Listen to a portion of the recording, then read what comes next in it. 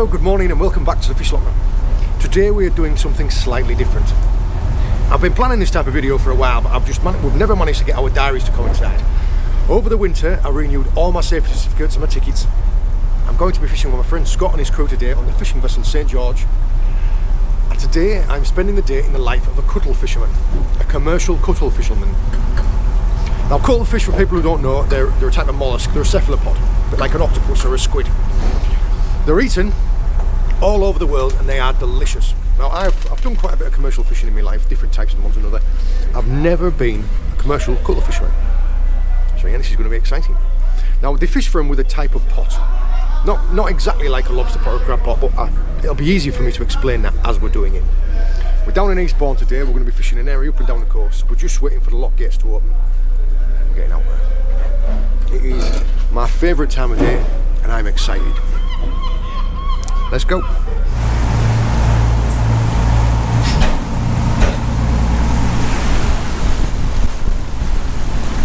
Favourite time of day.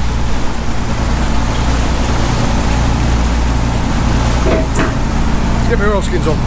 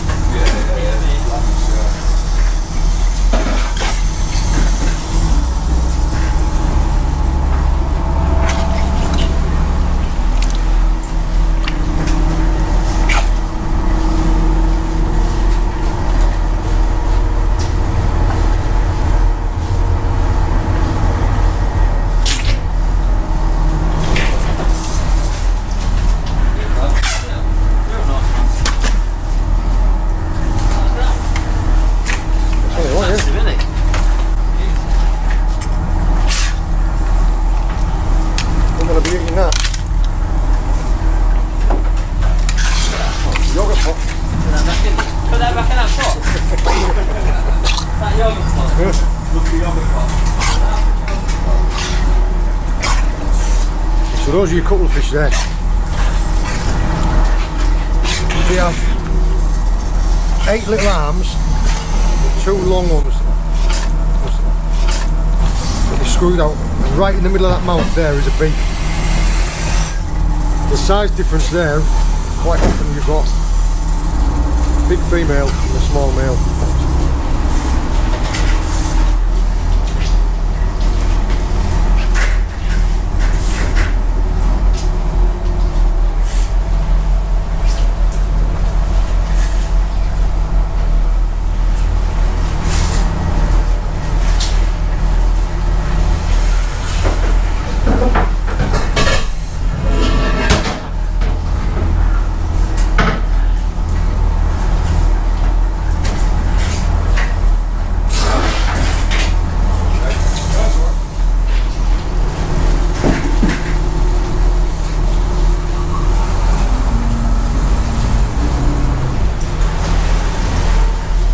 You'll notice there he's stacking them all in order, making sure all the ropes are out of the way. The ropes are all coiled up just flat on top of each other so they don't tangle.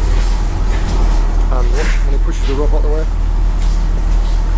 The rope is pushed right out of the way. It doesn't come and snags under anyone's feet.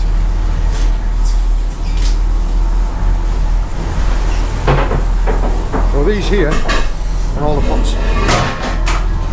Those are eggs, those are cuttlefish eggs.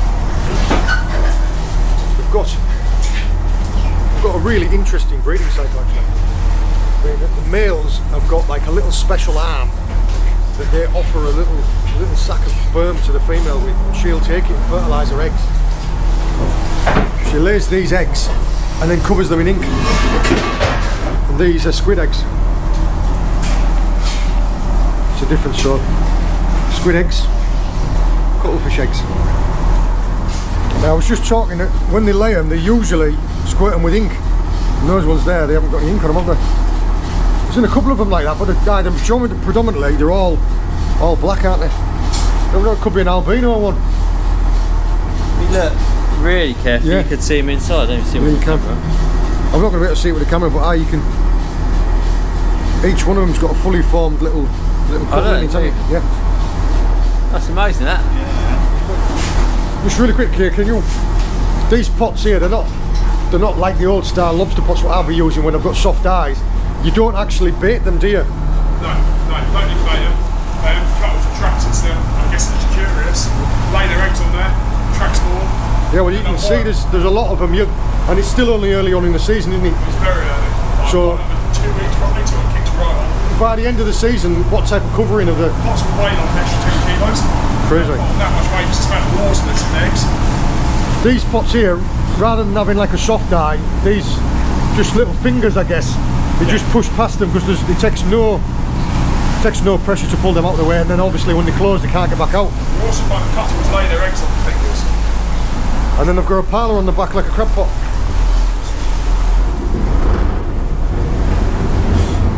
So yeah, instead of using bait like you would do in a crab or a lobster pot, I mean, sometimes what you can do is you can put a big female into the parlour at the end, and then all the males will go in there after her. Like you say, there's no bait in these and they're still fishing them out. So an anchor on each end to bind it in. Sorry? An anchor on each end of the fleet.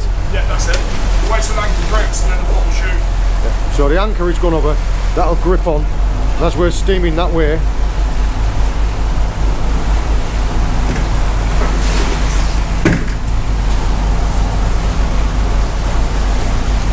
I was explaining as you were doing it that it's imperative that you keep your ropes in order and all out of the way.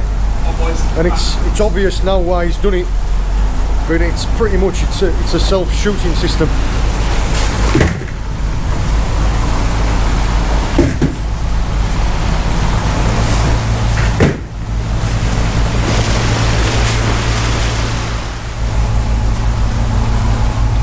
Notice also where everyone stood, they're all in safe zones, so there's no chance of getting a rope around your foot, because if you take a bite around your foot when it's going past like that, it'll just take you out with the pots.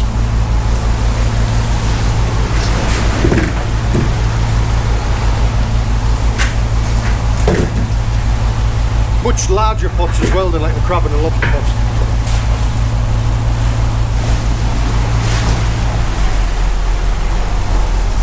And when the last towel goes out, there we go. Fleet in, fleet out. Quick clean down now before the next fleet. Yeah, that's...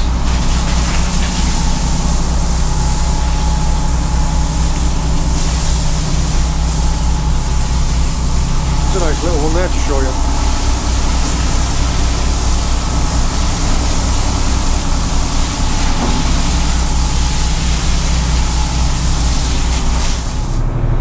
Just shot that string back away and we're going to get the next one.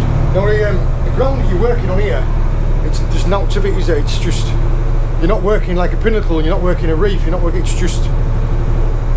No, it's fairly flat, gravelly grounds. Yeah, nothing too different about it. I don't know if you want to have a look at the sound that you might want to see the screen there. There's nothing... Oh yeah, we're only shallow as well, we're only in 6 metres. I mean, we're low water now though, aren't we? Yeah, more or less. So what's this high water will be about what, 12 or 14 metres? No, I mean nothing around 10ish. Oh, right. Yeah, pretty shallow. Now the ground, it's not like lobstering ground where you have to keep giving it a rest because stuff has to move in. These cuttles are moving about constantly, aren't they? So you can just keep reworking and saving the ground. They're moving onto the ground instead of, they're not static. So they're not living in the ground. No, they're not part. So yeah, you keep shooting back more or less the same sort of ground they like. Turn around, shoot straight back, and then 2 days time they come back more and more. Yeah, how many pots you see? You see 300? Yes, 300 inside 3 mile. So yeah, you can work another 300 outside? Work 300 back at the 3 mile, but generally the couples are moving in here to spawn, so this is the ground you want to be on. Anything back at 3 mile you probably wouldn't see one. They're them big ones, well, the bigger size ones, they're a couple of kilo a piece, aren't they? Yeah, decent. They're lovely things. Yeah, they're massive, aren't they? Yeah. Where do most of them go? Well, I mean, you don't see them for sale very much, do you? You don't see them in restaurants so much over here. It's generally all Europe. Everything gets sold to Europe. But a lot of fish goes to Europe from this country. Unfortunately, not much gets eaten here. Right. Yeah, that's a kind of worms that one. It's an island nation with some of the most amazing fishing, and yet we export most of it. On to the next fleet already. Yeah, we're nearly there. Get my gloves back on.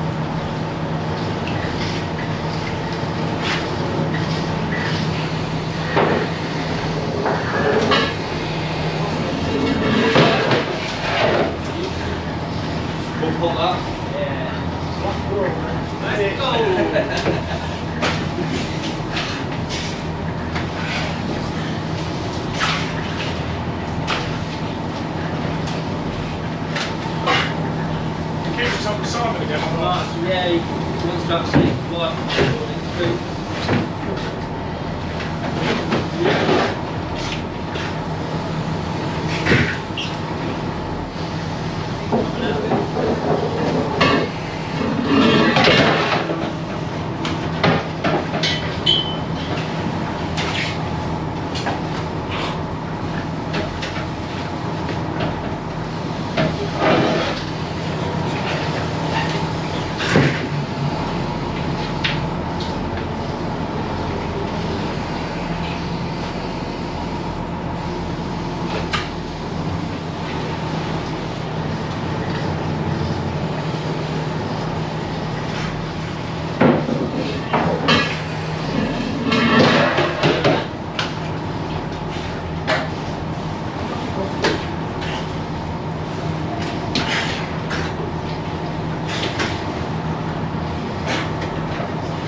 The other day when John was here, his strings were the best ones. His string? Yeah.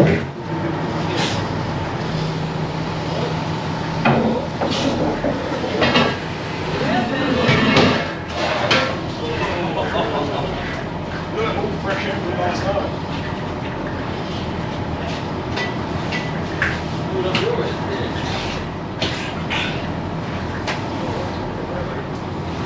Put that box on those, don't you? Yeah, definitely. That's my shot. Yeah,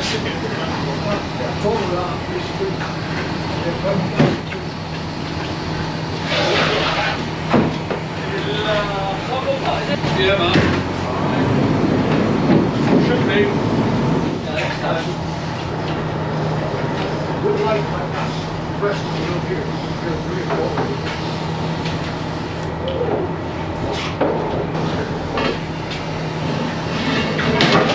Black hole. Black hole, baby. Yes.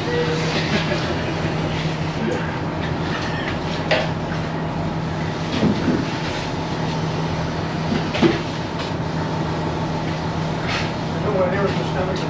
No. You go away. Yeah. You definitely got to try and get to the evening.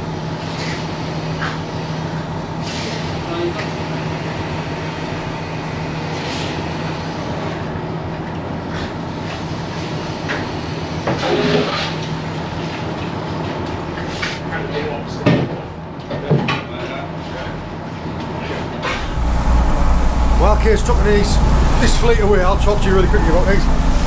Yeah, the Cuttles have got a fantastic average size on them. These are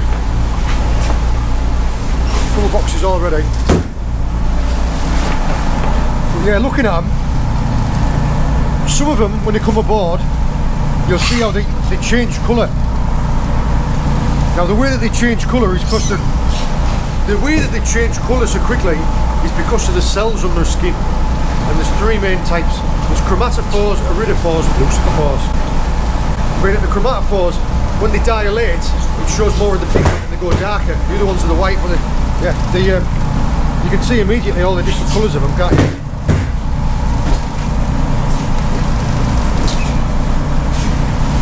Those eyes are just mental. But yeah, they change colour for a variety of different reasons. Apparently there's like 12 or 13 different patterns that they can make. Some of them for mating displays, some of them to scare away predators, some of them just for adapting to the seabed that they're in. Yeah, they're incredible. But their arms also, see if I can find one there. Right, their arms, the small ones, the short ones. You see how he's gone really dark? See how he's changed colour there now, so he's really dark, that's what I was talking about. But these arms, the short ones, inside the middle, right inside the middle of all those arms, there's two long ones. Two long ones fire out, grab like shrimps or crabs or fish or even little cuttlefish. So fire them long arms out and bring prey in, and once they've got them in those other arms, they'll check them to wall. I'll try and find one that's going to behave. Yeah, that one. Right in the centre of there, right in the middle, there is a beak.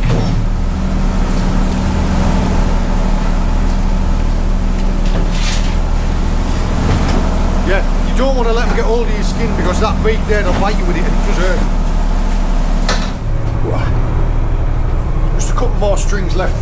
The gear you see, this cut gear, you work this alternate days, don't you? Yep. So there's never, like if we've shot them back now, if a couple goes straight in them, they're never going to be in the pot for longer than that one. Yeah, the longest it'll be is like 48 hours, so any longer and you'll see a lot of dead loss.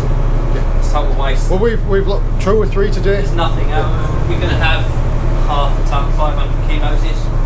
Like I say, there's only been 1 or 2. Not the whole lot that have been dead. So that's quite good. It's everything's used. Everything's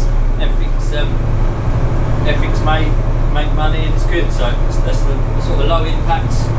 Well, when you say low impact, you mean there's different types of gear that you can work. I mean, this is static gear, but you can see the anchors and it sits on the seabed. It doesn't move, so it doesn't drag and it doesn't disturb. Where like you're trolling, your beam trolling, your scallop dredging, things like that. You're not dredging up the seabed. No, there's no damage to the seabed or the floor. It's just they sat there. You bring them back straight back, and that's it. There's no harm being done to anything else, and it's quite selective.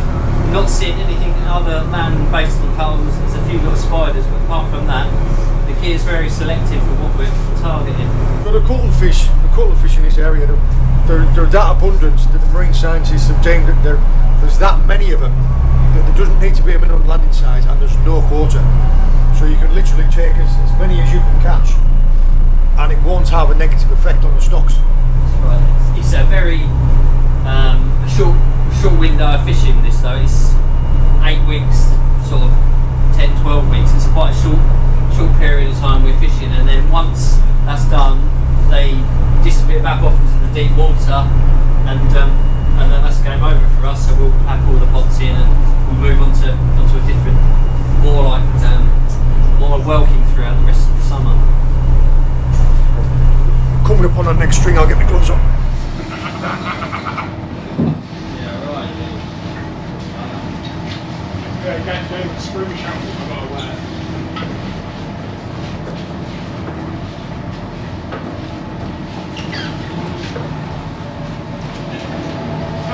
Sorry, Brian.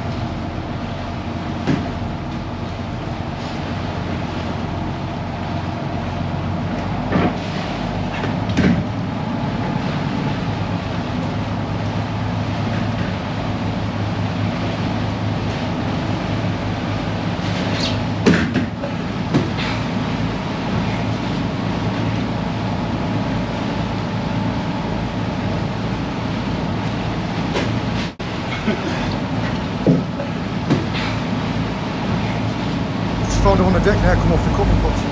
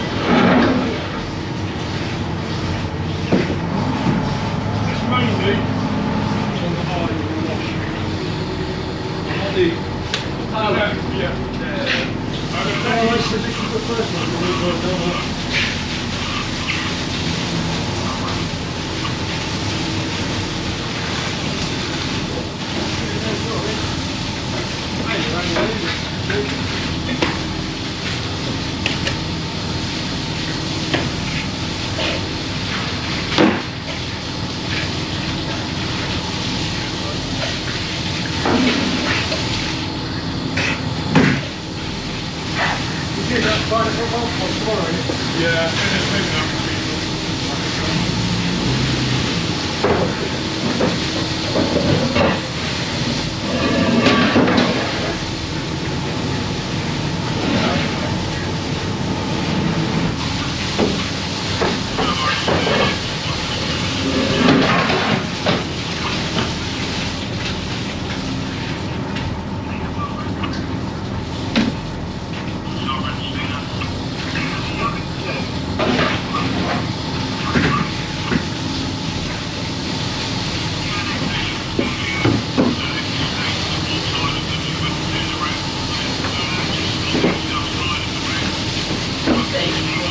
bit.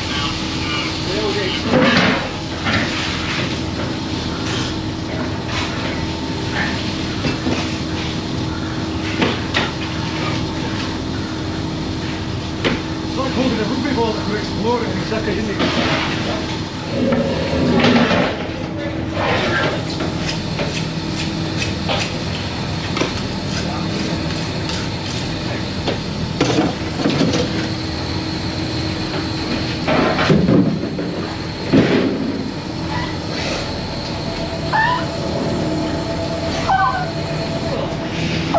Sounds like a dog.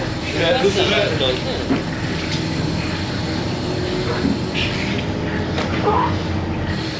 Or a seal, black.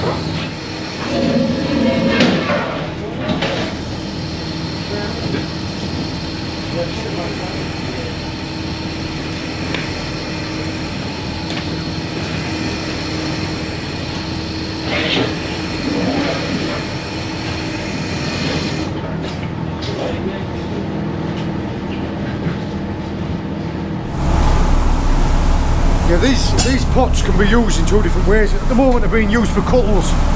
So instead of having an eye, they've just got these fingers.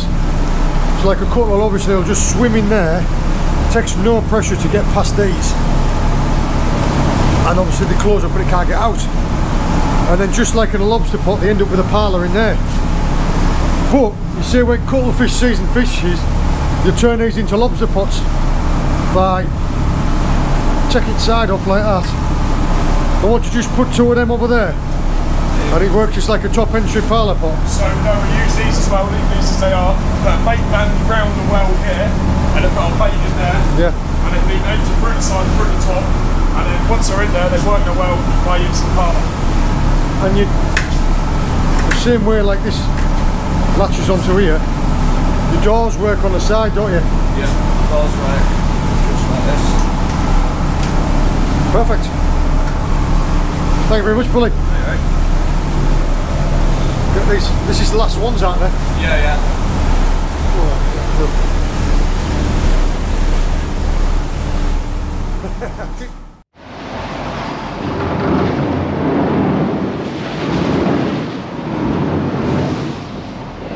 Good scrubbing down. It's taken most of the ink off everywhere. It's just like the lads were saying earlier on, that you don't go cuttling and stay clean. But the total tally is 8, 10, 12 boxes with some absolute monsters in there.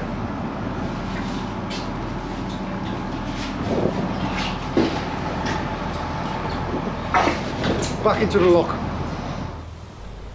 I really cannot thank these boys enough. The skipper, Scott, and the crewmen, Billy and Kia, were brilliant. A sound group of lads that it was a pleasure to spend my time with. Also the boat. The boat was fantastic for its purpose, and it was really heartening to see and hear such conservationally aware fishermen working their local grounds and adapting to their ever-evolving fishery. I really look forward to the opportunity of fishing with these boys again.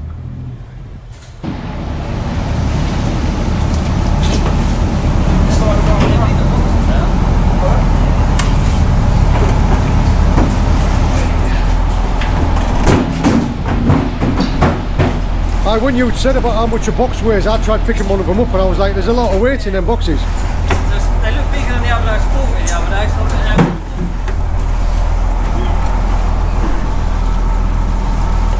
you're right. Real good average size of the cuttles as well. There wasn't very many small ones, was there? No, there wasn't really.